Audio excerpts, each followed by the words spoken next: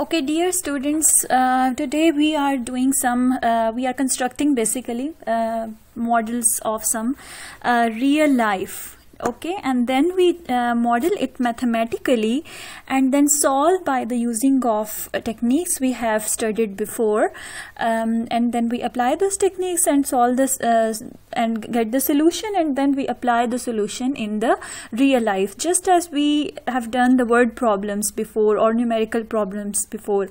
So first of all, now we are dealing with some, we have examples of some first order linear differential equation, and I have told you that if you have first order linear differential equation, that means it has derivative 1, it has first order derivative, or the derivative has the order or power 1.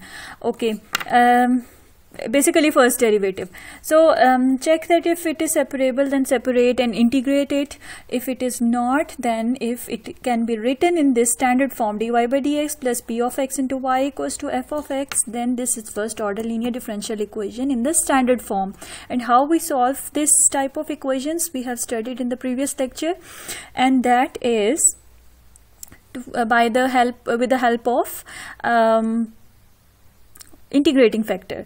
So how integrating factor is taken with selected with this integrating factor is e to the power integral of p of x into dx, and what we do further, we multiply the integrating factor with this equation, and the equation left hand side of the equation eventually becomes expanded form of product rule. So what we do in the next step, we transfer or transform the expanded form into compact form, and then we get the solution of that first order linear differential equation. So this is the basic way of finding the solution of the first order linear differential equation.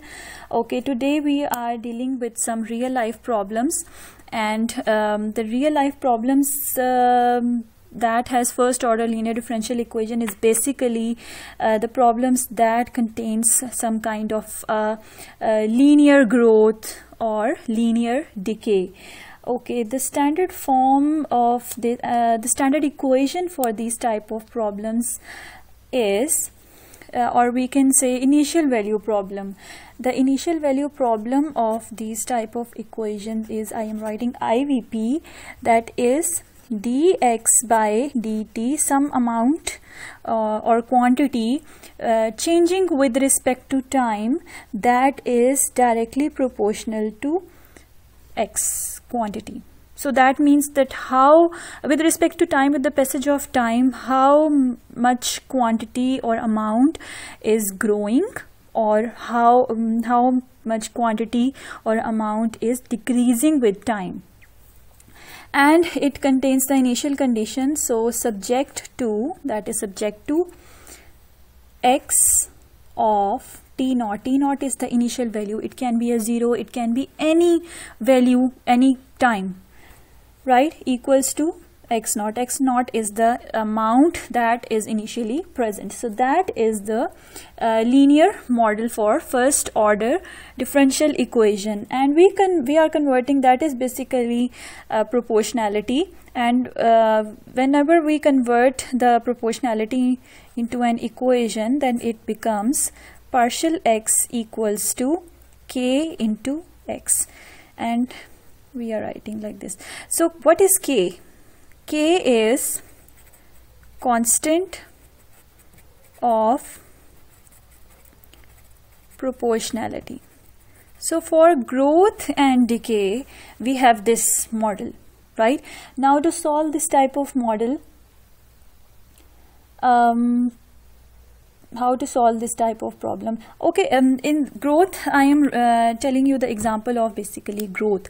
So it can be a population growth with respect to time, how population grows, and that is basically to predict that within the coming years how population is growing. And also the bacterial growth, how much bacteria is growing with respect to time, or also the cells in a tumor, if you have a disease, then or God forbid, or some kind of tumor, then how cells are multiplied, so that is growth with respect to time. Or also the neutrons in the nuclear reactor, so that contains the growth. And decay problems are radioactive decay, how the radioactive element decreases, disintegrated with respect to time. Okay, to solve this type of problem, we this is a simple kind of model. So we are finding the solution of this problem. So dx by dt, what technique I am using here, it is separable. It is not like this, it is separable. So I am separating it by cross multiplying it, and that becomes 1 by x dx equals to k into dt, right? So to obtain the solution in the growth or decay, we use this solution technique. What we are doing in the next step, we are integrating on both sides. So k is a constant, integration operator, integral operator does not affect on this.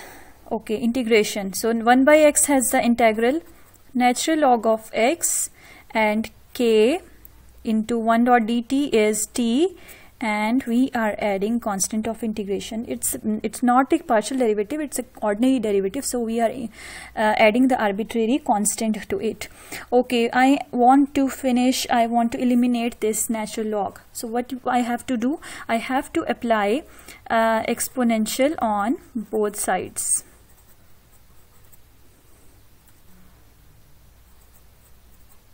On both sides.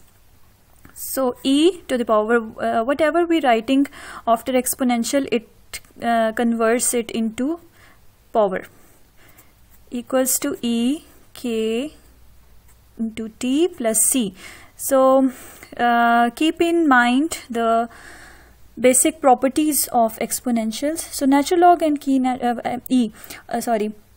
natural log and e are basically inverses of each other, or we can say that the base of natural log is e. Natural log of e equals to 1, or e to the power natural log of 1 equals to 1.